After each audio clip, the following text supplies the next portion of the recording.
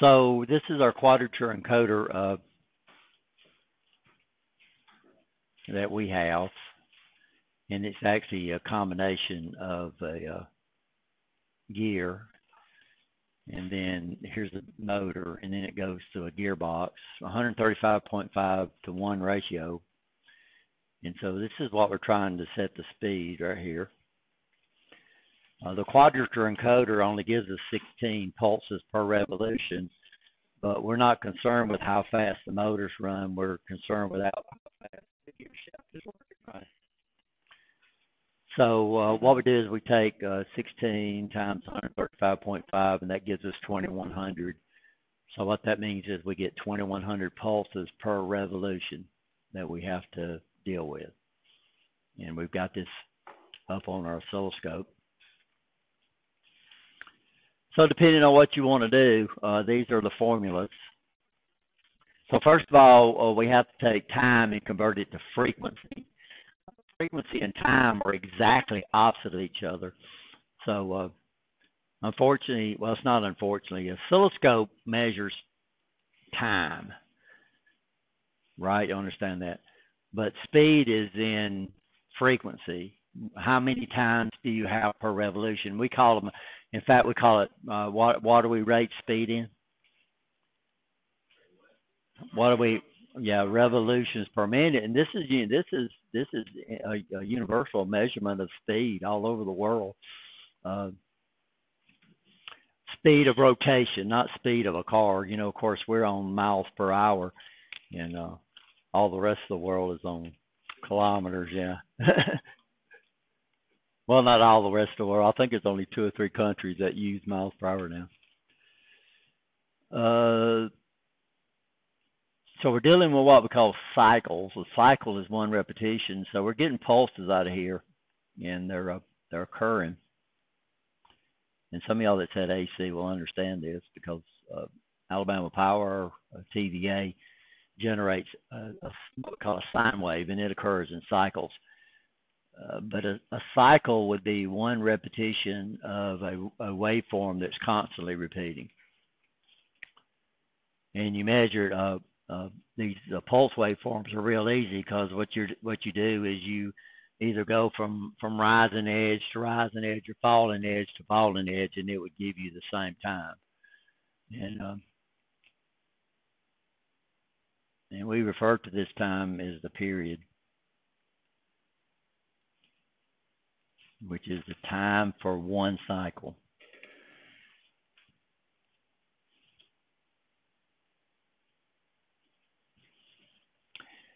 And then the cycles are going to be, if it's a repetitive waveform, the cycles are going to be occurring at a certain rate.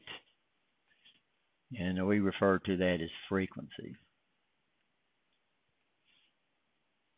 And this is basically the number of cycles per second.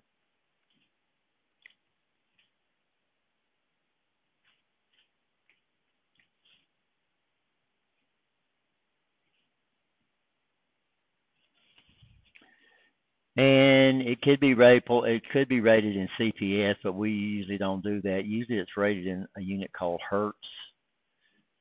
And we abbreviate it uppercase H, lowercase z. So Alabama Power and TVA, the frequency of AC here in the United States is 60 cycles per second, or 60 hertz. The problem we have is that most oscilloscopes, the new ones will do it for you, but most of the oscilloscopes measure this. These guys are inversely proportional. Anytime we use the term inversely proportional, it means we can go between the two by taking what we call the reciprocal, which is 1 divided by a number. So it means if I want to know, if I can measure the period, then I can take 1 over the time, which would be the period, and this would give me the frequency. Or if I know the period, this would be the frequency. If I know the frequency, then I can take 1 over, period would be 1 over the frequency. So they are what we call inversely proportional. So if frequency goes up, then the time for each cycle has to go down, right? You understand that? So what our scope does is our scope measures time, but we're concerned with frequency, revolutions per minute, not how fast the revolutions are going, right? So what we need to do right off the bat is we need to go from time to frequency. That makes sense? Okay. But we got to go time, instead of time, we need to go time per revolution. So, I'm sorry. Yeah, this is what we know this one. This is what our scope measures. So a scope measures time. Yeah, thank you. But what we're going to do is we're going to measure the time per one pulse, right? You understand that? We need to know the time, how many pulses we get in a minute, right? You understand? So what would we, I mean, how many pulses we get per revolution? So we're going to use time, then times 2100. Everybody okay with that? And then we're going to take the reciprocal of that. And what we've just done is taken time for one revolution to the rate of the time, right? Does that make sense? And this is still revolutions per second. So what would we have to do to get revolutions per minute? Now multiply this answer times 60. Good.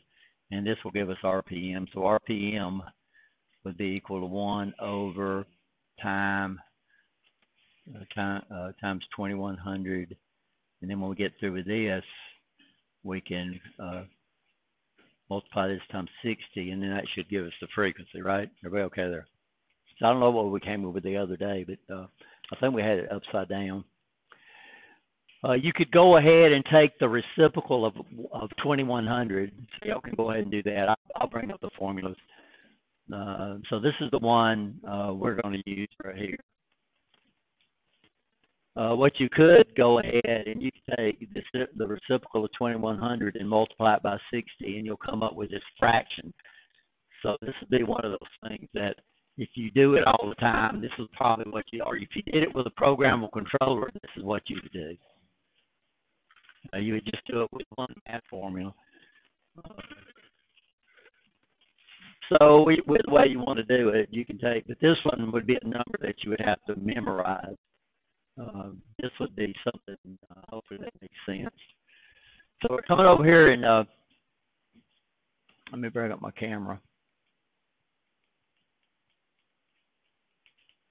And I tried to set it on a time. Hopefully my camera lets me get out of this. And we'll turn the motor on. Okay. Looks like I need to clean my lens. I think I made it worse with my fingers. Oh, there we go. We got it on 100 microseconds per division. And then we're measuring 1, 2, 3, 4, 5, 6 divisions. So what time would that be? 6. Yeah. So that'd be how many? That's easy. 600 microseconds, right? And then what would we do? We'd take the 600 microseconds, we'll multiply it times 2100, right? Everybody okay? And then you do what? Or take the reciprocal of your answer. Don't divide it by 1, divide it into 1, or take the reciprocal. We do the reciprocal so often because it always gives us the inverse, right? You understand that? That just about every scientific calculator I know of has a reciprocal key over there somewhere. It's going to be labeled, it's either going to be 1 over x or it's going to be x to the minus 1. Anytime you raise the power to the minus 1 power, you're taking the reciprocal. So I don't know which way your key is measured. So let's go ahead and do that. Let's figure out, let's see. Oh, there will be one of these on test. Just one. Just one. I think it's the bonus, if I remember right. Nah, probably 5. I don't usually get 10-point bonuses. I'm not saying it is. I think it is. So what we got then? So we go 47.6. Everybody okay?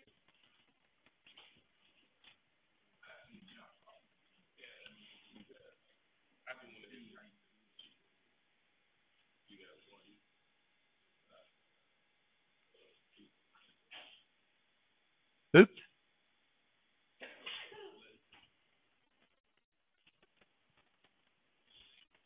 So these are different ways we've got this one, but here we'd have to know the frequency. The scope doesn't give us the frequency, but if I knew the frequency, I could do that. So this is we know time. We know the 2100, right? You understand that? So we take the time, which was what? 600 microseconds.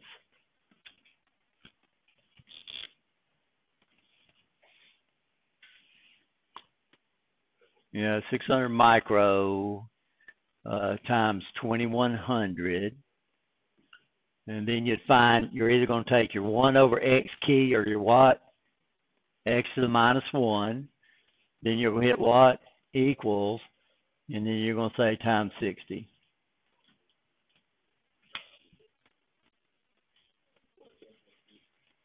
$47.6. That sounds about right. It's going to be hard to say, huh? 47.6. Okay. Of course, it's going to be hard to get to 0.6, but we can see how our math works. We can get a pretty good idea. So I got my timer set on 30 seconds, which would be half. So we should count about what, 23 revolutions.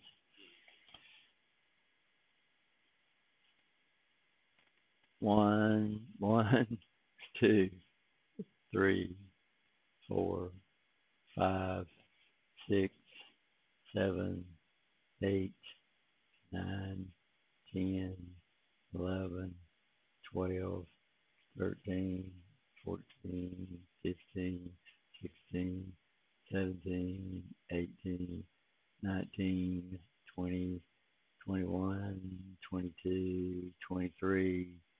We just went off. So pretty good math, guys. So if we had a computer, we could do this. We got two options. A lot of times, what we can do is we can literally set up a counter, and then we could count for like 10 seconds on a PLC, and then we can multiply that by 60, right? So it all depends. Yeah, because if I counted for 10 seconds, I multiply by 6. I'm sorry. We wouldn't count for 1 minute because that means your speed display would only update every what? Only update 1 minute. 2100 revolutions though, we could get a really good count by counting a very short amount of time for this encoder.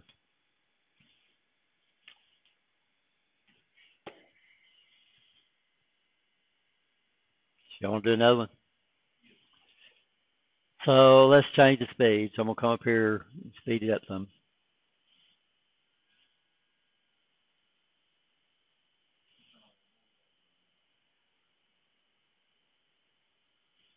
I don't know what's happening. I think I'm hitting something. Slow it down. And we'll move it over. So here we go.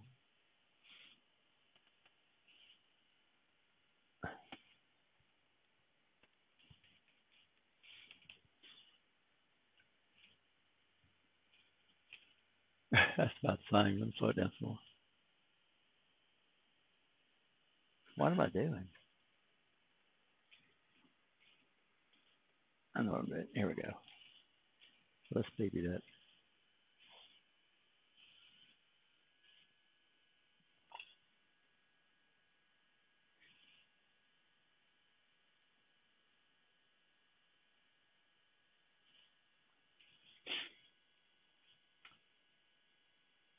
So this is 50 revolutions. This is 50 microseconds per division. So what would be my time? Can you see the?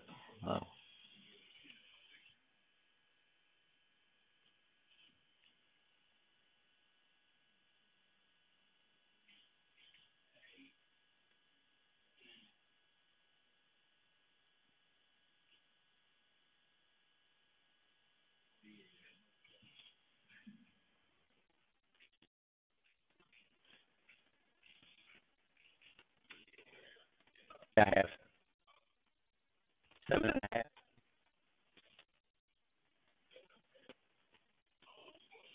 Yeah, you go left. You always go left. Time on a oscilloscope always goes left to right.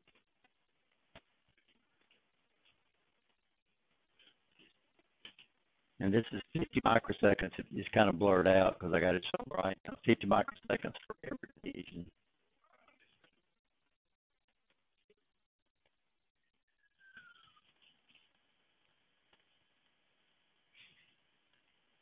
Let's say that fast, but it might be right. It's running pretty fast. I'm not going to count them. 76 sounds about right to me. Yeah. 5 revolutions per minute. Real fast.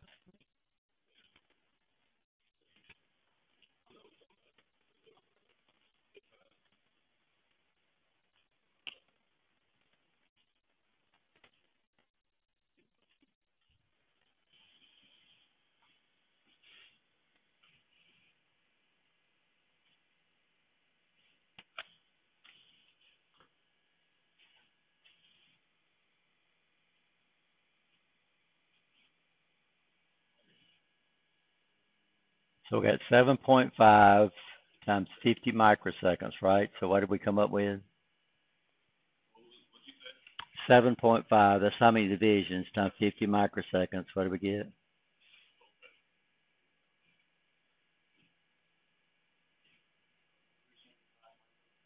$375 microseconds. So we're going to go 375 times 2100. And then what we're going to do is then we're going to do what? Then you're going to use your reciprocal key on your calculator. It's going to be 1 over x, or it's going to be what? X to the minus 1. Those are the same thing. And then you're going to have to hit the what? The equal key, right?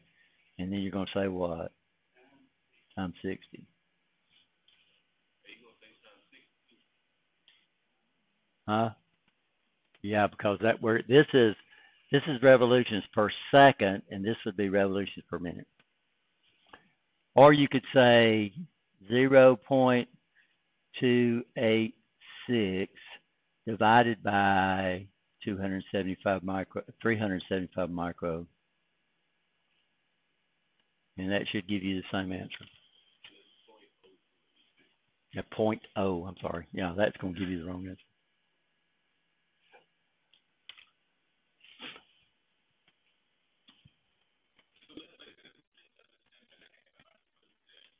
Well, then you're going to be off quite a bit. Yeah.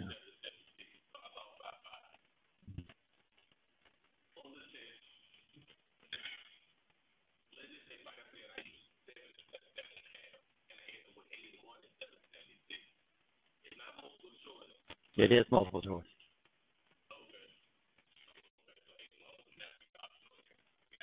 But you could say, okay, I rounded and it's going to be lower than what I thought it was going to be. Right. So yeah, if you can get it that close, you should be able to still pick the right answer. What's that?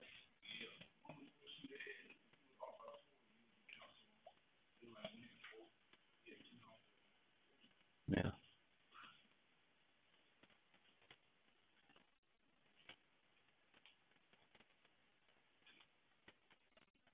Okay. Yes, no?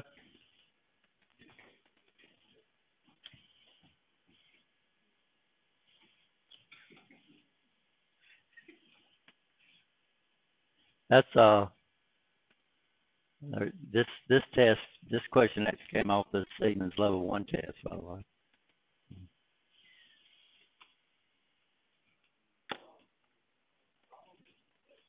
the problem. This problem came off one of the Siemens level 1 tests. So.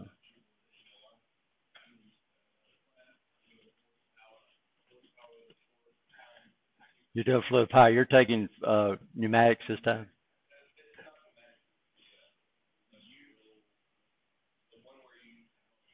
Oh, really? Okay.